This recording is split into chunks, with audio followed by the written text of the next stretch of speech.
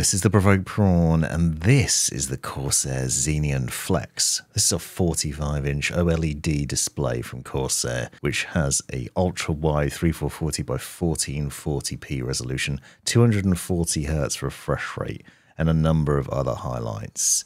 Now, I've been testing this monitor out, and I'm going to show you some of the features and things about it that are awesome. But one of them, obviously, you're going to see is it's really striking. Obviously, it'll be difficult to do this justice over camera and then onto whatever you're watching it on. But OLED just results in absolutely fantastic color space, really good visuals, and awesome highlights. As I said, 240Hz refresh rate as well, so it gives you really smooth gaming. But there are other things to it. It's 100% sRGB color gamut, for example, up to 1000 nits peak brightness.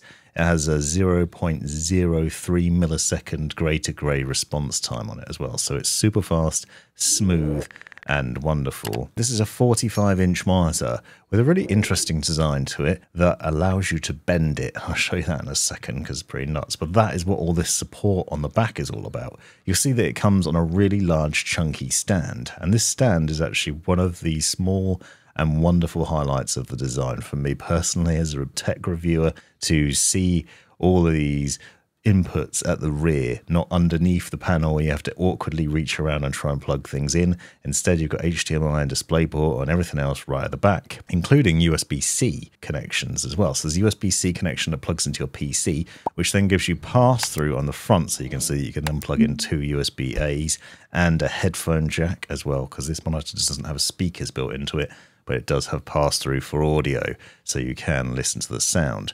Now, one of the quirks of the monitor is that it comes flat, but if you pull out the handles on the side, you can bend it, and it will go from flat to 800R curve and anything in between, so you can bend it whichever way you want. So obviously a little bit in or all the way in, the choice is yours. It's a pretty terrifying thing to do, and it's a bit weird and unusual, but I actually found it quite quirky and also beneficial in some ways. If you're doing sort of productivity work, flat is pretty nice, but once you get into a game and you're sitting quite close, you bend that screen in, you then get a more immersive view of the world. Now, this is a 1440p monitor, but it's ultra wide with 21:9 resolution, which means that you have less vertical height than traditional monitors, but not as much as you'd normally see at an ultra wide monitor or a super ultra wide in my mind.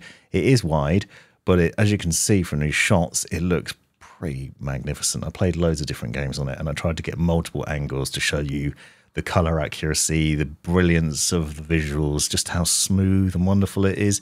It has AMD FreeSync Premium and NVIDIA G-Sync compatibility and all those things as well that you'd expect. It's got anti-glare and flicker-free design, as well as low blue light emission settings as well. So there's plenty going on there, and obviously a variety of different visual settings in there too.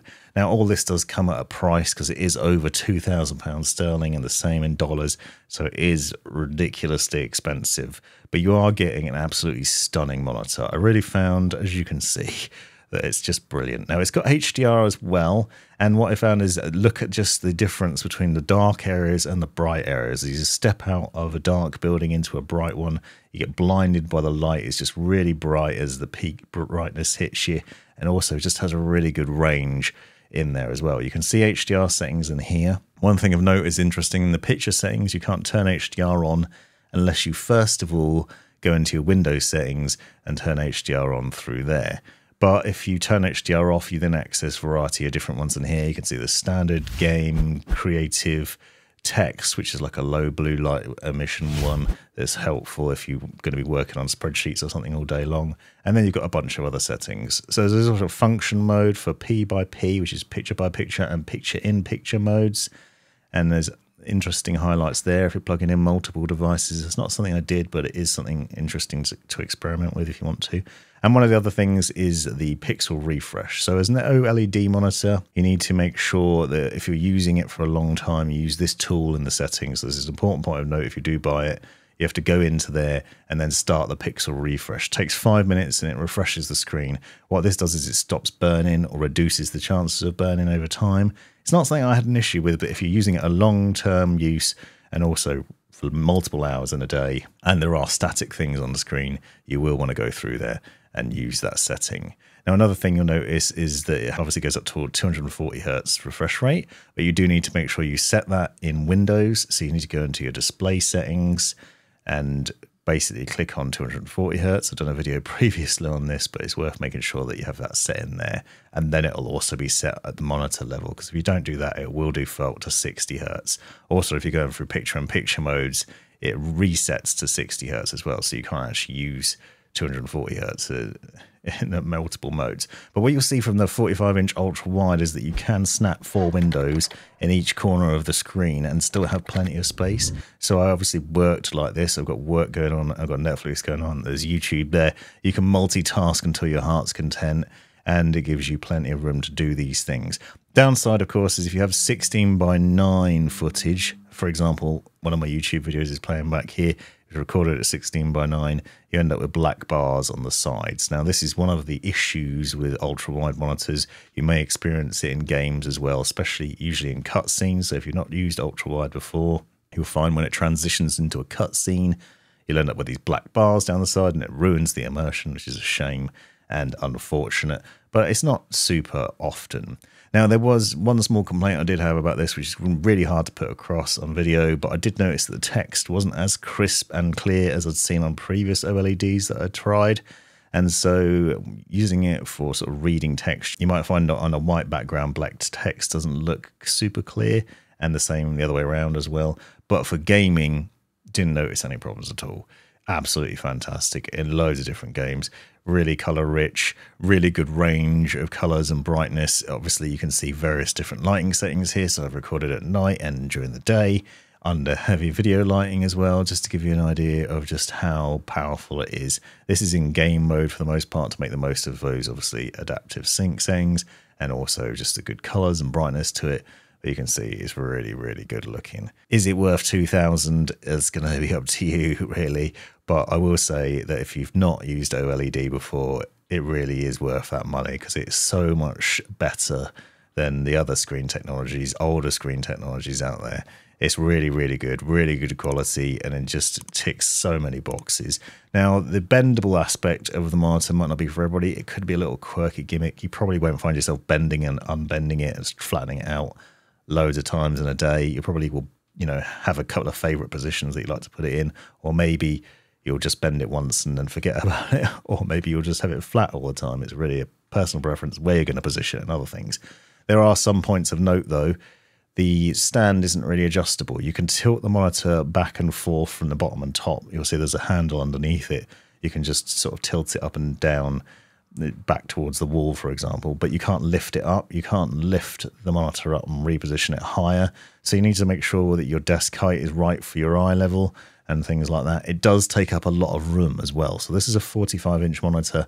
I've got it on a 2-meter long desk, and it dominated most of that desk. You can see it's basically taking up a lot of the room. Yes, I've got the PC off to the side. That's the Corsair 5000D airflow, by the way.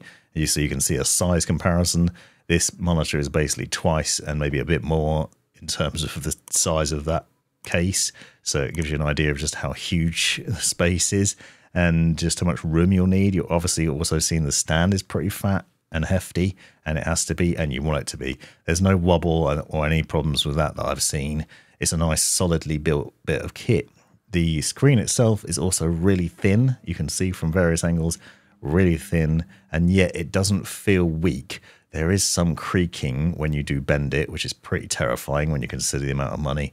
But otherwise, it seems like it's really good build quality. I haven't got any issues with it at all.